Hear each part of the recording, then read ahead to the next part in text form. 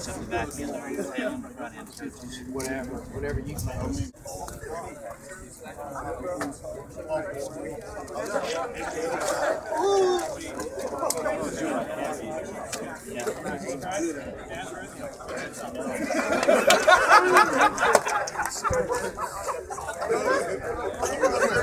Next row up, the second row of metal bleachers down. Yeah, fall camp has been going great.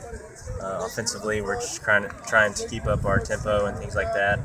Our receivers have done a great job, especially, and our running backs have done a great job as well. So our O-line has done a good job as well, and we're excited what they can bring to the table offensively, and defensively. Our guys have done an excellent job, giving us great looks and making us better, and I think we have given them a shot to be better as well. Yeah, definitely. Austin was a special player for us. He did a lot of great things for us, but we had to move on, and we have some great guys that will help us out big time this year. Justin Brown has had a great camp for us. Mitch Foote, Kavaski, and Reese, those are going to be our core guys this year. And they're playmakers, and they make my job easy, and it'll be a lot of fun throwing them the ball. Yeah, it's so exciting, especially heading into my senior year. Missing 7 games last year. We're 11 days out from Missouri Southern, and I'm excited for another season, another opportunity to play the game I love.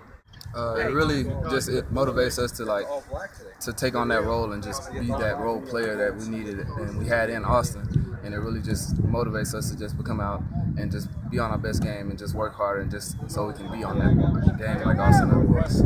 Oh, I'm very excited about the playmaking because we have guys who with speed, we have guys that's going to go up and get the ball, and we have guys that just can make something happen when they get the ball in their hands. So we're really not worried about just having one deep threat, but losing Austin was a factor, don't get me wrong, but we're not really dwelling on the past. We're really looking forward to new guys making plays. Yes, we're so excited for the first game. We worked so hard this summer and this fall. Now we know what we can bring to the table. We're all very confident. Oh yeah, Brent doesn't change. Brent just improves. He just gets better and better, and we just grow with Brent.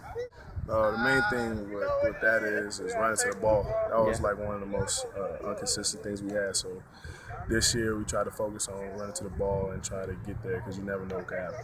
Of course, it's been competitive. Everybody's getting after it, and everybody's doing what they have to do to compete. And we're all getting ready for Missouri Southern.